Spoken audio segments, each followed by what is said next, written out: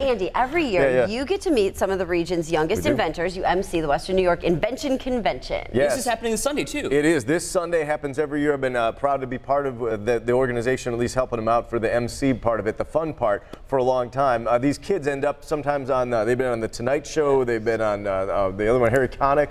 So some really great minds. Let's start off with this one. Trying to get a pickle. Avery's got a solution.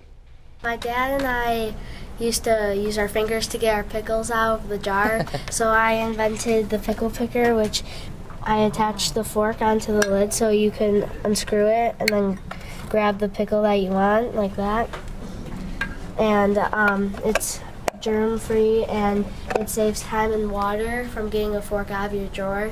Brilliant. Anytime you want a pickle, Clausen, I hope you're listening. So that was super easy. You're always looking at, fishing that last pickle out of there. There you go. Good mind. Now, I know you guys always help each other out, right? Sure. So if someone was on crutches, you would carry the books or the scripts down to the studio, right? You would carry me, right? Here's two young ladies that had a similar problem. They came up with a solution. Take a look at Sophie and Sydney. Now, Sophie's the one on the crutches. She can't carry anything. Makes sense. On crutches, right? So her friend Sophie was doing the work, but then they said, let's come up with this guy and attach it to the crutch, and then you can throw whatever you want in the crutch clutch. I like it. Decorate it, do what you want. And I asked her, I said, well, does Sophie still walk with you to class? She goes, of course, she's my friend. She just doesn't have to carry my stuff. So cool. There you go. We've got a couple more coming up next hour, really neat things. If you have trouble sleeping, we've got a solution for you there.